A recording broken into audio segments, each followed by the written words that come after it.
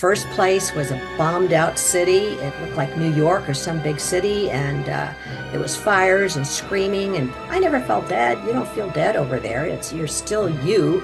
Your spirit is you. Um, and so I was just confused and running for my life. And the scenes would change. I'd get to a situation usually where I had to make a decision. The demons were always encouraging me to despair. They would say, "You're never getting out of here." Welcome to the crossroads of the known and the unknown. This is AJ Parr's Spiritual Journalist Podcast. Okay, we are here with Kathy McDaniel. Hello, Kathy. Hi, how you doing, AJ? Yeah, we want to talk a little bit about distressing NDEs. You had an NDE in which you experienced hell. Yeah, you're right. 25 years ago, I had been very ill and I was put into a coma, and the doctor gave me some sort of white amnesia and said that we have to do this to try and save you, and you will not be able to remember a thing while you're in the coma. Your brain will be offline. So when I awoke in the coma and found myself in the void, and then I found myself in a very hellish place, and I never felt dead. I was just always me, and I went through this really awful long experience, and then at the end I was blasted into heaven. And oh my gosh, then you get the whole thing with the rainbows and puppies and stuff. That was awesome. But my friend who I had been taking care of had died a month before me, and he was there. And he told me I had to go back. I had too much left to do. And I went kicking and screaming. I did not want to go back, but uh, I, I focused on, I've got too much left to do, so I have to find out what that is so I can go home.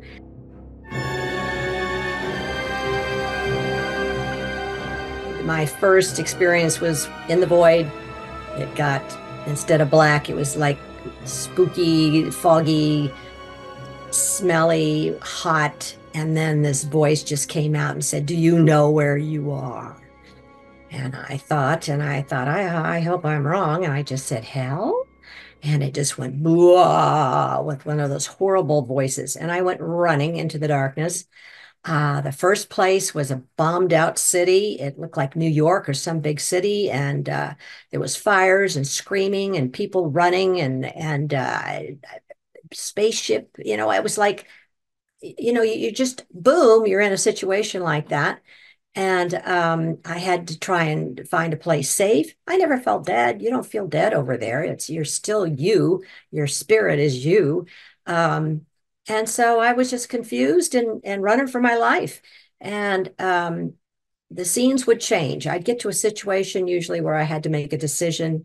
The demons were always encouraging me to despair. They would say, "You're never getting out of here. You just might as well roll with the program." But I was a fighter, and I thought, no, no, no, there's something wrong about this. I don't belong here. So I kept fighting. And yeah, there was demons that wanted to give me these horrible jobs to do that I felt were, working an abortion clinic, and all these things that I weren't okay with me. And so I'd say no. And then they'd, say, "All right, just gets worse from here. Lights go out, lights come up," and I'm back in another situation. And that went on for a very long time. And eventually I got to the last situation, which I didn't know was going to be the last. And again, I was being a brat, and the demon lady, I ticked her off, and I was going to, I knew I was going to probably be transferred to someplace else awful.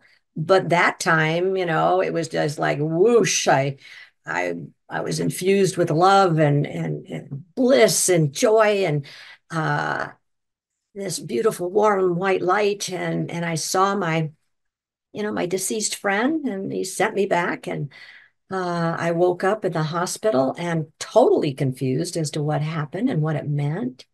But it wasn't a dream. The doctor said I couldn't remember anything. It wouldn't go away. Uh, I mean, it's still there, so that happens in your soul, not in your brain.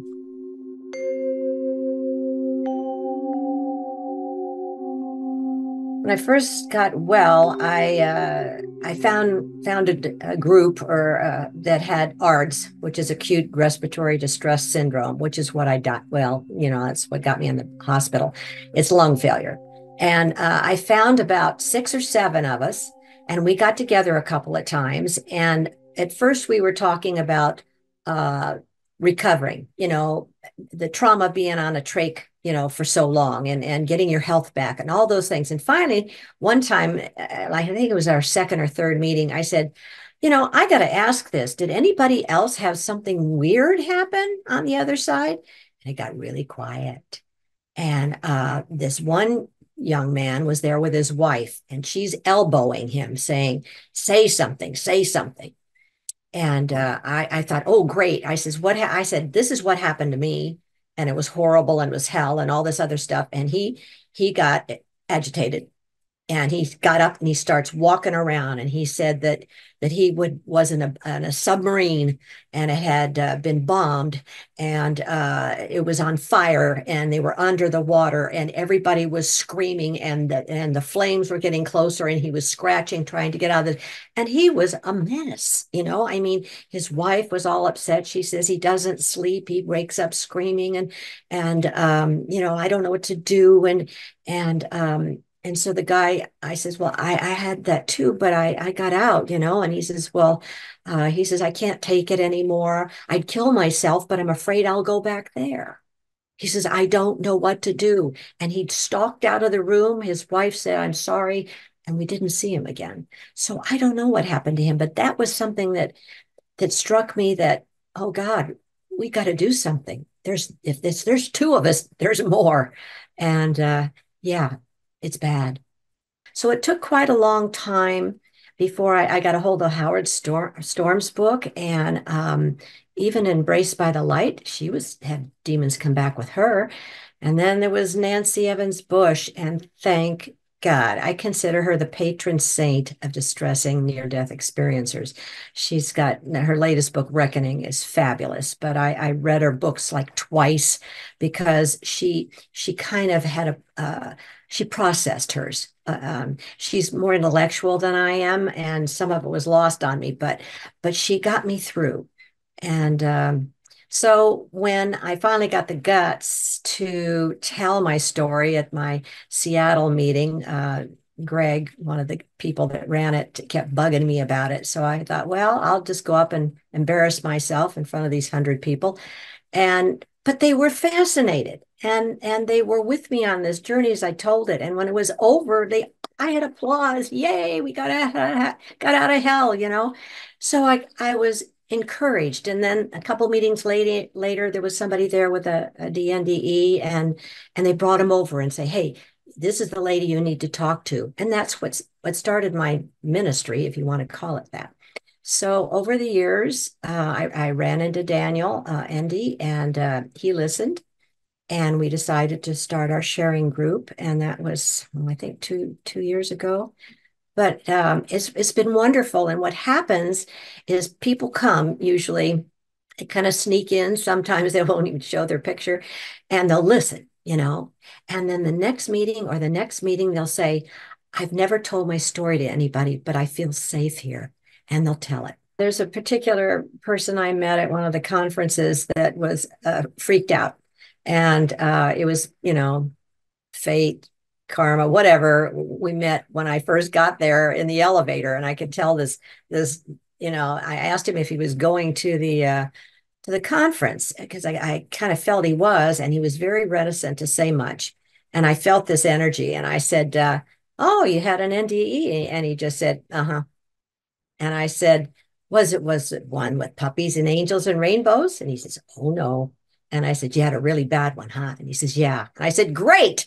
And he said, huh? And I said, we're looking for more people with these, negative ones. Stick with me, And we became fast friends. And that person had a really, really, really long one. He told it to me over this series of 4 days, and complicated and frightening and scary and all that. And I just encouraged him to go write that out. Go write it out. That's helpful, and it kind of takes some of the sting out of it.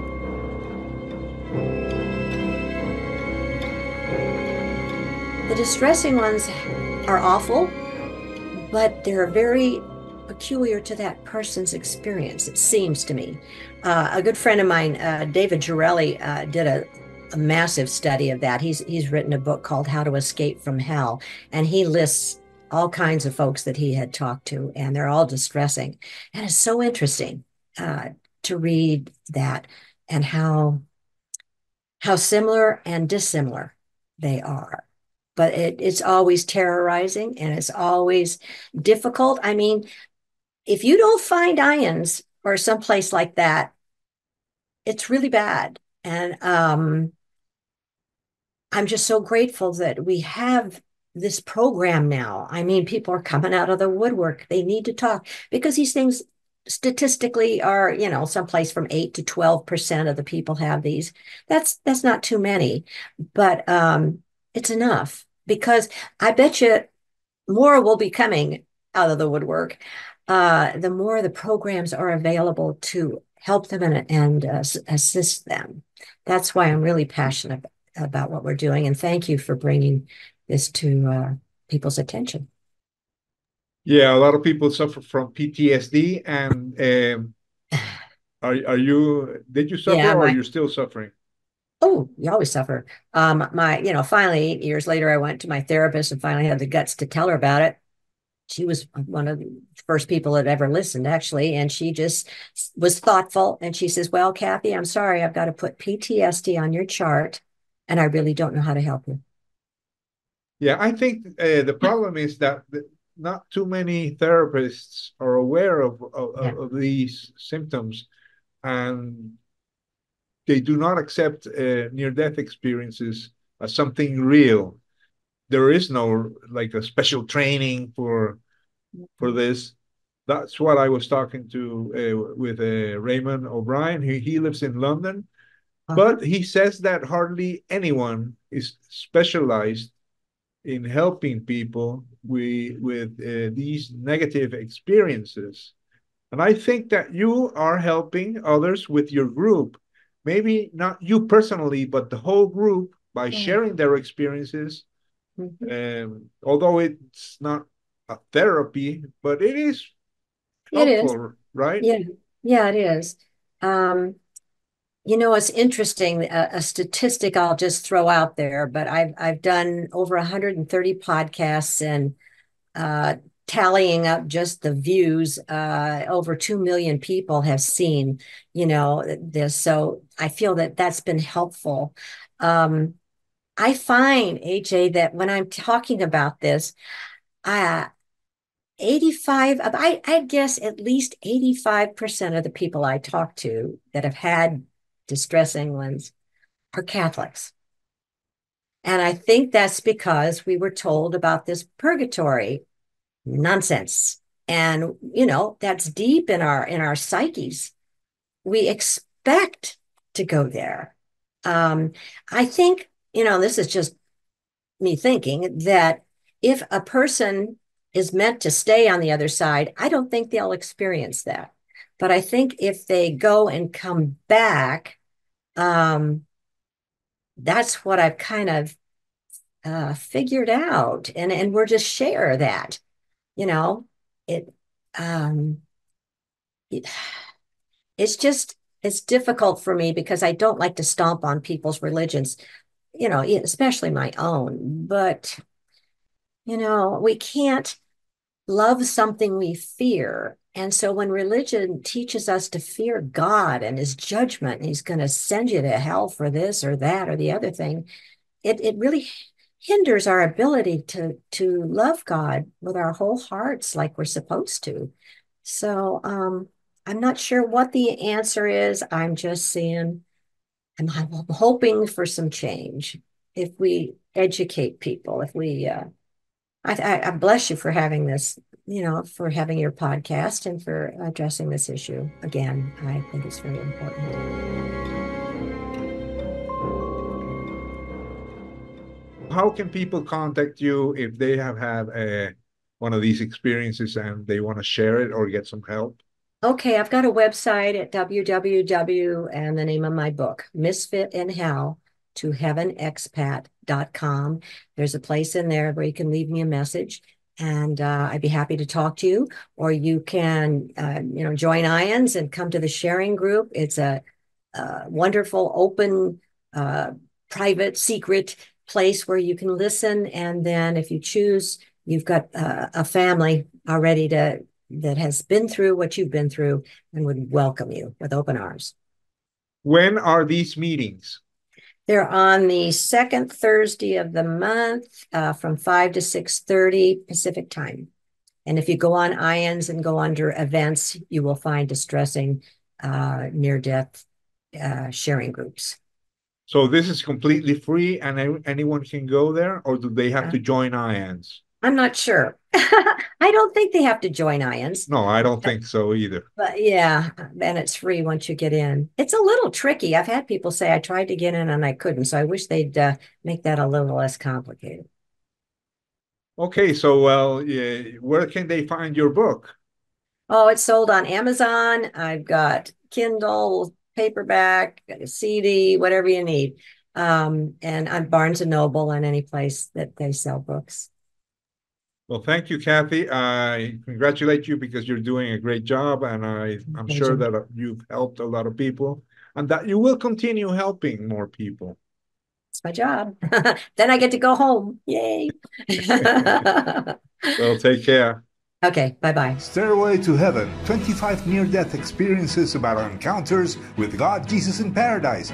Journalistic research on real cases by A.J. Parr. On sale now on Amazon. There was quite a bunch of activity that they were doing during this time. And so, I know they were working on me really hard, but the whole time that I was gone, I went to heaven. So as far as what I was experiencing, it was wonderful, and I was able to see God and to see Jesus. I turned and I said to this one leader character who had come and collected me, I said, "Who are you? Who are you exactly? You're not the same as these," because he was not the same as the other angels. And he seemed to be the one that was emanating this incredible love more than anyone else. And he just looked at me and said, "I am the one you call Lord." Now, for me, there's only one person in all of history that I call Lord, and that's Jesus. And, this was Jesus that I was sitting in front of. And that really did overwhelm me at that point. I remember feeling all this light, seeing light all around me. And I was just like, when you're in a deep state of meditation, yes, when you go so deep that you don't see what's around you, you just become one with the light. So yes, that's what happened to me. I became one with the light. At that point, I was turned upward, my spirit was, and I was aiming towards the sky. And I saw a beautiful, bright white, but it isn't a white that we can describe. So it's the brightest light you could imagine here on earth, but without being blinding. I cannot die right now. You take me back. I have a lot to do right now. I said, no, you make a promise to me and you need to fulfill your promise. So welcome to heaven. From today, you're part of me and part of all of them. From today, you start walking with me and walking with all of them. Love is the most powerful force in the universe, and that's what I'm going to unite the whole humanity again. And then he said, okay, he put his hands around me and said, let's do a live review. I just really became fascinated with the light and became just the joy and the love of God and just the peace of God just began to wash over me. And I just began to look at my arms, and it's not a light like you just turn on. I mean, this light had like particles. It was just like moving and just covering my arms and my body. When I was enveloped with that bliss and joy, at first it was all just a bright, warm light. And then it started to like settle down and take form. And it felt like I was in a cathedral, maybe with the marble walls and high ceiling or something, but it was still kind of misty looking. And I know that I had looked over to the right and I saw a good size, like an architect's table with a great big huge book, like a huge Bible or something, open about halfway. And I remember somebody telling me what was in that book, and I believe it was my life, and I was only halfway through. Stairway to Heaven, 25 near-death experiences about encounters with God, Jesus, and Paradise. Journalistic research on real cases by A.J. Parr. On sale now on Amazon. Stairway to Heaven. This has been the A.J. Parr Spiritual Journalist Podcast. Please like, share, and subscribe.